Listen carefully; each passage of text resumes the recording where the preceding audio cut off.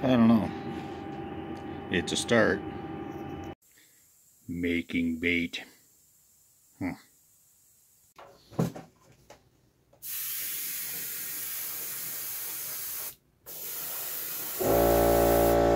Well, may as well do a voiceover because that groaning compressor is just going to make all kinds of racket in the background. So all I'm doing here is painting like a little bit of brown, gold. I think I threw a little black in the mix too. Yeah, here I am painting the stripies. A little bit of airbrushing on the stripies. Yeah, nothing fantastic, just stripes.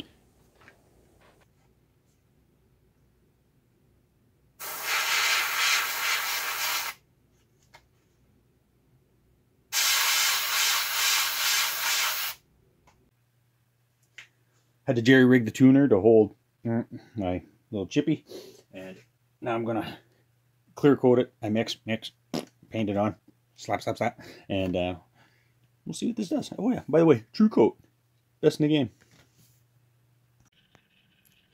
Spinning. It's spinning.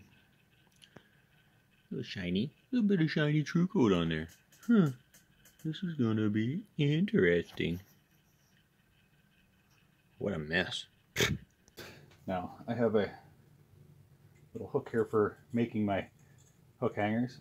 I don't know whether you can see this, but it's too late now. No, where are you? Right there. So now I'm going to screw this end into the bait body. This here for something special, and so is this.